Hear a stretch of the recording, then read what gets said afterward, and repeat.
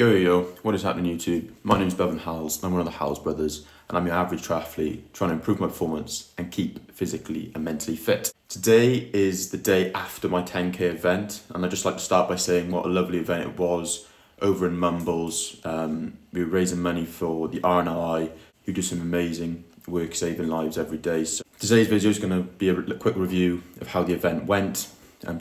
So the day started, we got in the car, torrential rain, shock in Wales, so we were like, here we go, down the motorway towards Swansea. Got there quite early, got signed up, went into Verdi's, they were giving out free mince pies, so happy days, latte, lovely. Probably a big mistake looking back at it because it was only 40 minutes out from the race. My previous event was last month, exactly a month ago really, the Mo Runner event in Cardiff, where I was able to get 42 minutes 11. So I was happy with that at the time, but I was like, right, my next goal is to break the 40-minute mark. And I was fortunate yesterday to get a 39:31 time, which I'm pretty happy about. But yeah, it was awesome. My girlfriend had a PR.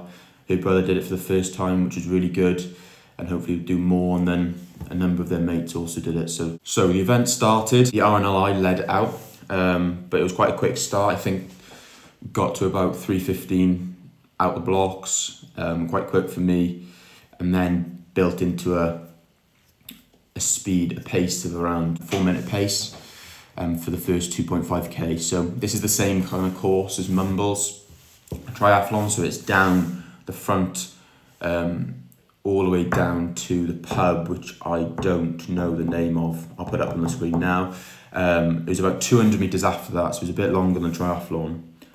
Which shocks you really. You get down and you go, oh, here we go, another 200 meters on top. So, but no, it was really good. The whole way down was good, but by the first turning point, my heart rate had already got to 180. So I was like, here we go. I looked at it and I was like, it's gonna be a long day at the office. Yes, you turned around and you come back up the bay, and the wind is in your face, so it's a bit more. So I know I tend to go quicker when my reps per minute are up, or when my legs are spinning over a bit quicker, so I start to move a little bit quicker now. And I'm kind of keeping a pace of 4 to 4:15.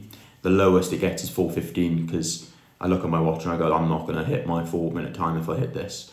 The whole way back then was good because I could see everyone coming past, so they were giving me motivation, but also quite bad because I know 2.5 in, your heart rate is over 180. This is going to be a nightmare. So we get to the other side, happy, a turnaround of that turning point just in front of Verdi's, and I'm at a good, decent pace. I think that's just below the 20-minute mark. I'm like, okay, I've got this in the bag if I keep this pace up, but you know, every time your heart rate's creeping. So at this point now it's 190 and 191. I know that this is going to be beyond where I've pushed before because I want this specific time. So we go back down. That way down is so much easier than the way back up. So I'm kind of opening my legs up here. And this is where my carbon shoes come into play. So I've noticed the difference up until this point. It's keeping me lighter on my feet, but also it's putting more tension on my calves. My calves are blowing up at this point. I'm feeling pretty swole. Kind of anaerobic to me, this feeling. But we keep moving. I was pretty strong, controlled, pretty happy with what I was doing. Obviously, got to the last turning point then, 2.5k left, and then I put the burners on. I'd start to hit about 350 to 4 minute per k, crossing the finish line in 39:31. I think the biggest learning in it is that like hard work does pay off, but it's also the smart work pays off. So the quality of training we've been doing recently and the amount of recovery between sessions has really helped mitigate injuries, but also improve different elements of the run. And I think taking off 2 minutes is a good place to be. I think my next goal now is to possibly get a sub 130 half marathon, but that's a lot of work to do. Hopefully in 3 months time I'll be able to do that before my Ironman, hopefully in the 70.3 in the summer. But yeah, the heart rate at the end of the event was 201.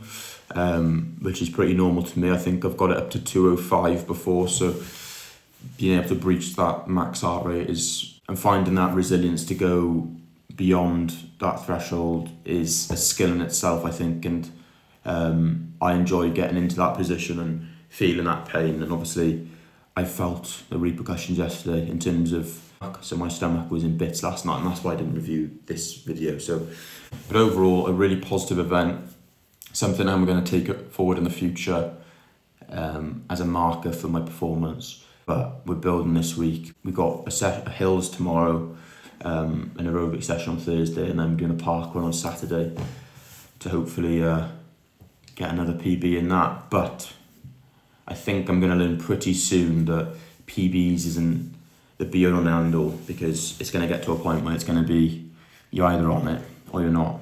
You're either feeling 100% or you're not. So, but that's something I'm going to have to mentally deal with. I think a lot of people probably get to that point where they can hit PBs every time, and then they hit the point where, right, you got to change, you got to train a bit smarter now. You got to train different systems at different quantities, and do you have that aerobic capacity training within you? Do you have that time spent on your feet as well? So that's something I need to take into consideration, obviously. I think a lot of people probably fall out of running because of that perspective of not hitting PBs, because it's quite an addiction. 39:31 time, went for Sunday lunch after, lovely day out with the family. So yeah, awesome day. If you like this sit down video and like to see more content, please like and subscribe. Have a good week of training, keep it up, push yourself.